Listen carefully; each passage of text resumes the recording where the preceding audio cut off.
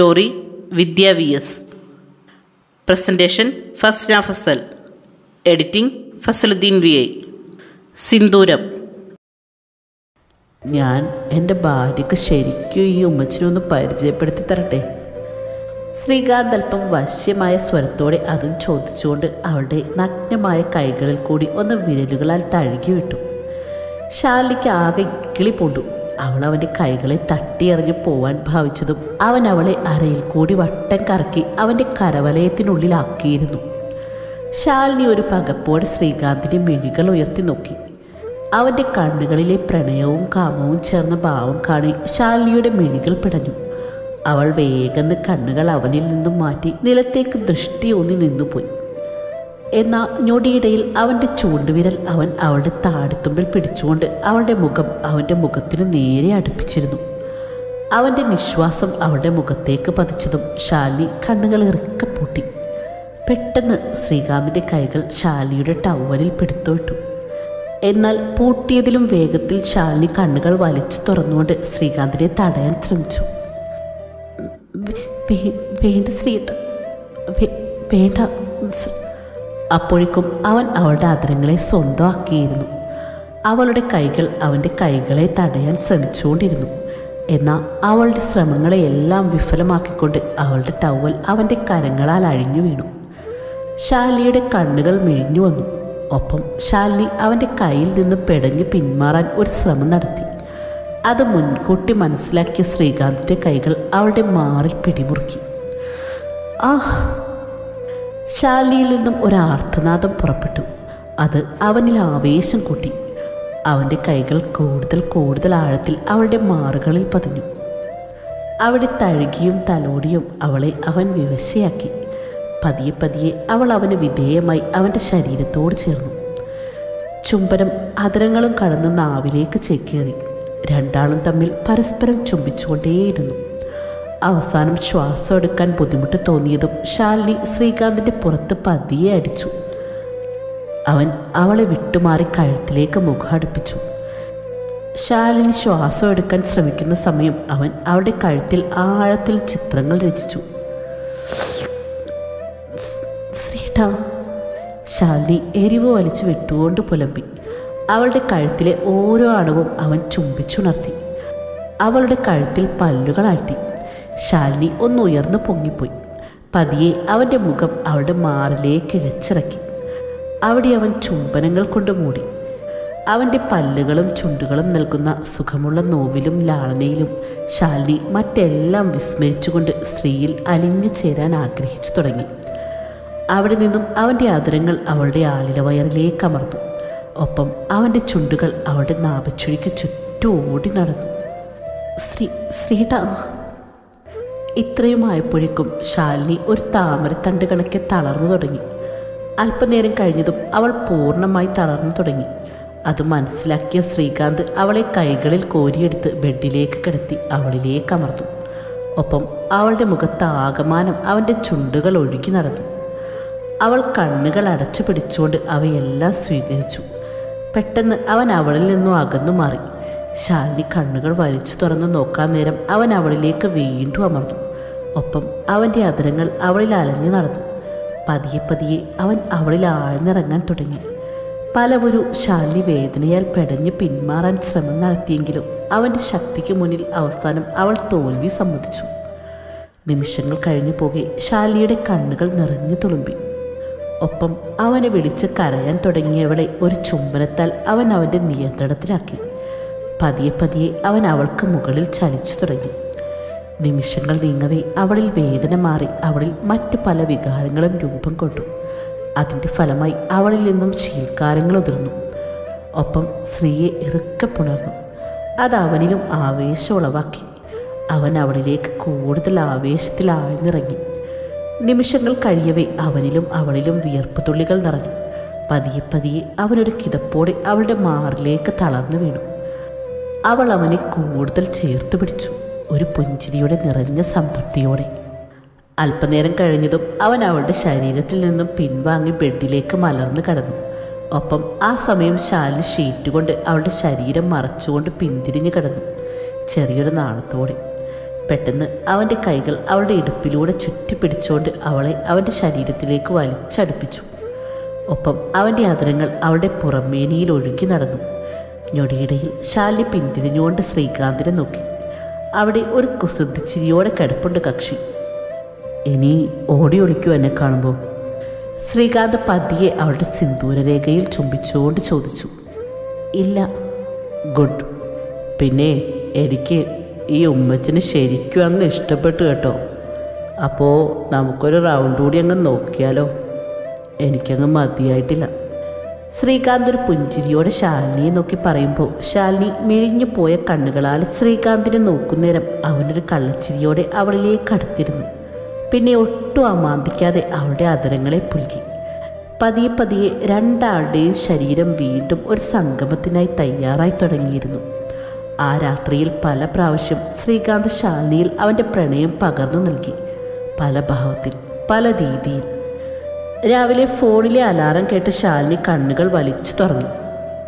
ഈശ്വര, 8 മണിയോ? ഞാൻ ഇത്ര നേരം ഉറങ്ങിയോ? ശാലിനി അതും പറഞ്ഞുകൊണ്ട് ചാടിപ്പിടിച്ച് എഴുന്നേക്കാൻ തുടങ്ങിയതും ശരീരത്തിൽ വ്യാപിച്ച വേദനയിൽ അവൾ എഴുന്നേറ്റതുപോലെ തന്നെ ബെഡിലേക്ക് വീണുപോയി. പെട്ടെന്ന് ഗുഡ് മോർണിംഗ് ശാലു പറയലും അവൻ്റെ ആദരങ്ങൾ അവളുടെ കവിളിലായി പതിഞ്ഞിരുന്നു.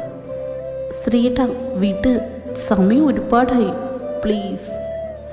ശാലിനി തൻ്റെ അടുക്കലേക്ക് വീണ്ടും അടുത്തു വരുന്ന ശ്രീകാന്തിനെ തള്ളി മാറ്റിക്കൊണ്ട് പറഞ്ഞു. അപ്പോഴാണ് ശ്രീകാന്തും സമയം നോക്കുന്നത്. ഒരുപാട് വൈകിയിരിക്കുന്നു. അവൻ പതിയെ അവളിൽ നിന്നും മാറിക്കിടന്നു. ആ സമയം കൊണ്ട് ശാലിനി വേഗം ബെഡ്ഷീറ്റും പുതച്ചുകൊണ്ട് ബാത്റൂമിലേക്ക് കയറി. ശ്രീകാന്ത് അവൾ പോകുന്നത് നോക്കി ഡ്രസ്സെല്ലാം എടുത്ത് അണിഞ്ഞുകൊണ്ട് ശ്രീകുട്ടിയുടെ റൂമിലേക്ക് പോയി. അവിടെ ശ്രീകുട്ടി ഉണ്ടായിരുന്നില്ല.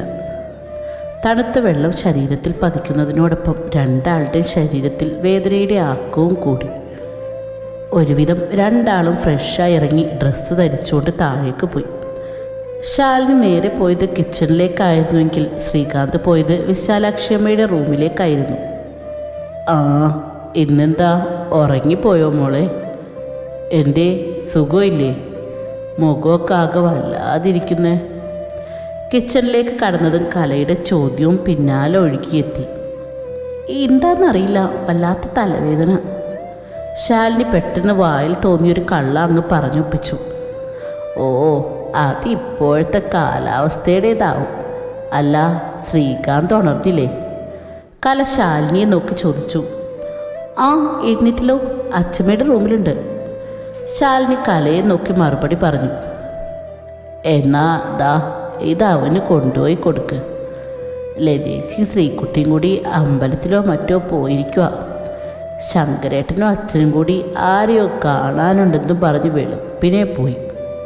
കല കാര്യങ്ങൾ വിശദീകരിച്ച് പറഞ്ഞുകൊണ്ട് ചായ ശാലിനിയുടെ കയ്യിലേക്ക് കൊടുത്തു. അല്ല, അമ്മായി എന്നെ ചോദിച്ചില്ലേ? ശാലിനി അല്പം ചളിപ്പോടെ കലയെ നോക്കി ചോദിച്ചു. ഇല്ല, നീ ചെല്ല്, അല്ലെങ്കിലേ ചായ ചിലപ്പോൾ പച്ചവെള്ളമാവും. കല മറുപടി പറഞ്ഞുകൊണ്ട് ശാലിനിയോട് അല്പം ശാസനയോടെ പറഞ്ഞു. കലയുടെ ശാസന കേട്ടതും ശാലിനി ഒരു പുഞ്ചിരിയോടെ വിശാലാക്ഷിയുടെ റൂം ലക്ഷ്യം വെച്ച് നടന്നു. ശാലിനി പോയി കഴിഞ്ഞതും കലയിൽ ഒരു പുഞ്ചിരി വിരിഞ്ഞു. കള്ളി, ഒന്നും എനിക്ക് മനസ്സിലായിട്ടില്ലെന്ന പെണ്ണിൻ്റെ വിചാരം. കല ശാലിനി പോയ വഴിയെ നോക്കി അതും പതിയെ പറഞ്ഞുകൊണ്ട് മറ്റുള്ള പണിയിലേക്ക് കടന്നു. വിജയനും ശങ്കരനും നേരെ പോയത് ഒരു വക്കീലിൻ്റെ വീട്ടിലേക്കാണ്. Advocate Cherian Thomas.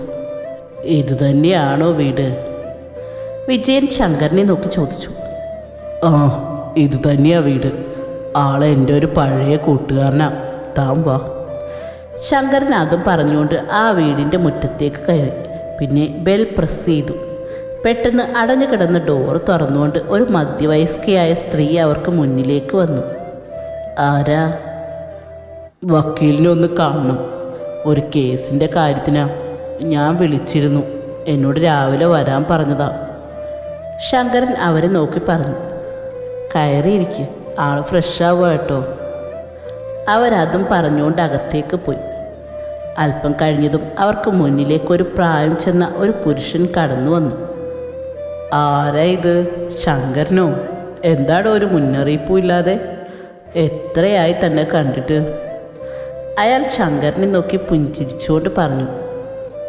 സർവീസൊക്കെ കഴിഞ്ഞു. പിന്നെ വലുതായിട്ട് പുറത്തേക്കൊന്നും പോവാറില്ല. അല്ല, മക്കൾ വിടാറില്ല.